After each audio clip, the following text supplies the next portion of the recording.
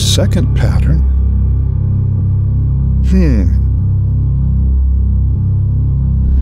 It's not possible. What's going on here?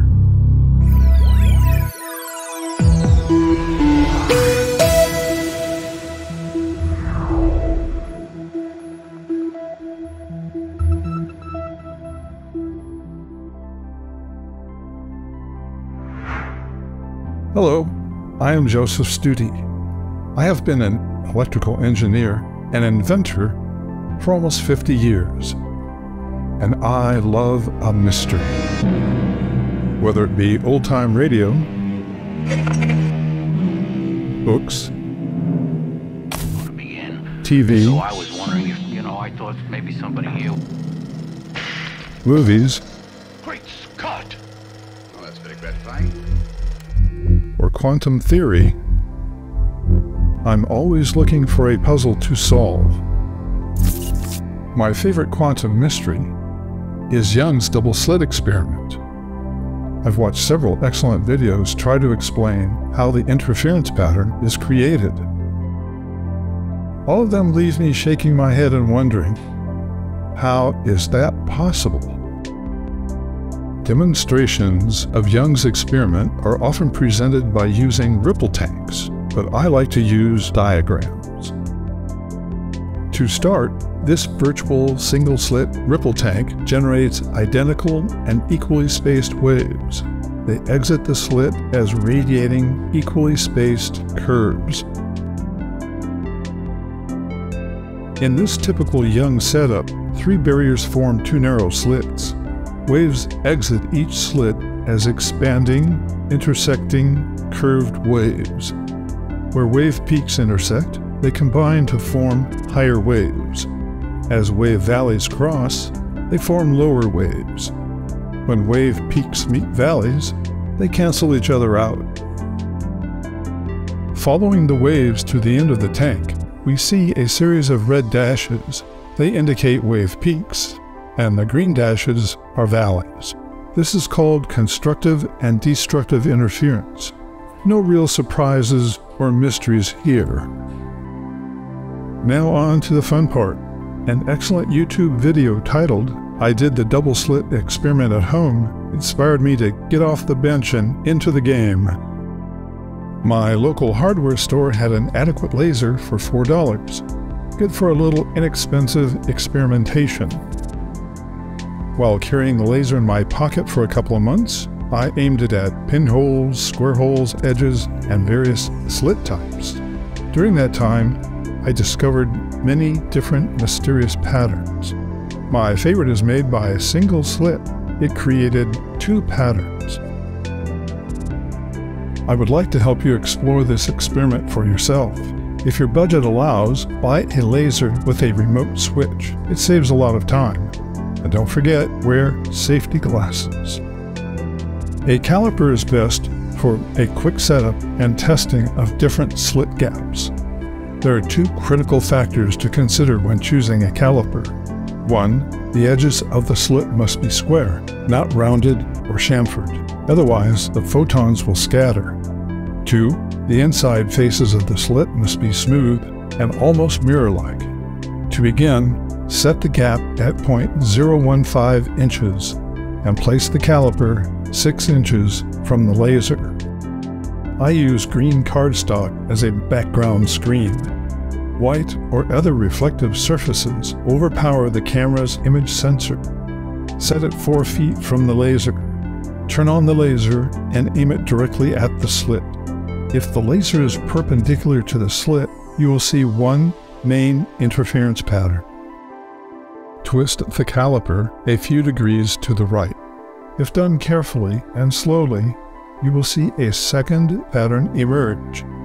Note how the spacing between the light and dark bands also change. One slit creating 2 patterns.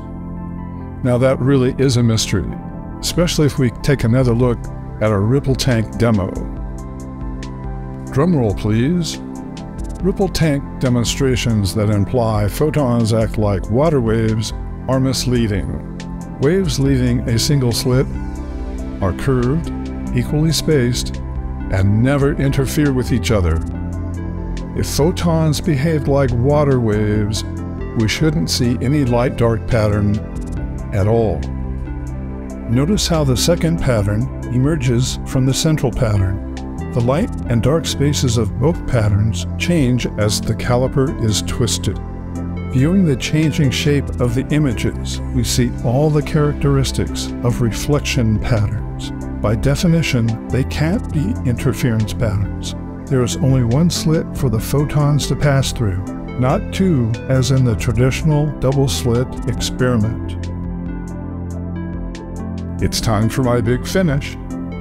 Setting up this demo, I imagine being a contestant on my favorite TV show, Penn & Teller's Fool Us. It's a magic performance game show. As I step onto the stage, I hear Allison say, "Put your hands together for Joseph Stute and his double-slit surprise."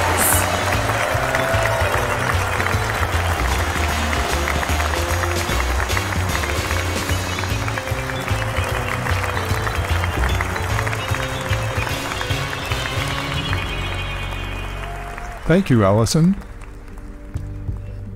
This is how I build my double-slit experiment. In the center, we have a 0.5 millimeter mechanical pencil lead. Add a 3x5 card on the left, another one on the right, and you have your double-slit. And we're ready to turn on the laser. Nothing up my sleeves. This experiment is not gimmicked in any way. With the laser on, we see the standard interference pattern. If I remove one 3x5 card, surprise, no change. Removing the final card, taking a close look, ladies and gentlemen, you see Young's double-slit pattern without the slits.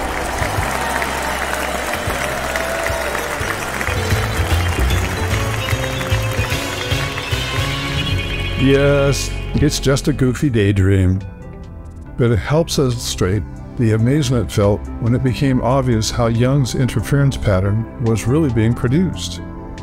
It also helps me make an important point. It's time to leave Young's experiment and ripple tank analogies out of the discussion of where the light and dark patterns come from. They are irrelevant and confusing. For months, I tried to rationalize what my laser experiments were showing me with what I'd learned over many years. When I finally let go of the past, an answer became obvious. Yes, like a good mystery series, the answer will be the subject of my next video. Any questions or comments, please add them below. Whether you agree or disagree, I hope you will hit the like button and subscribe to the channel for future updates. Would you like to follow my light experiments by trying them on your own? I've created a convenient kit that includes equipment similar to what I use. You may also find it useful for other projects too. More information can be found at jsquantumlab.com or follow the links below.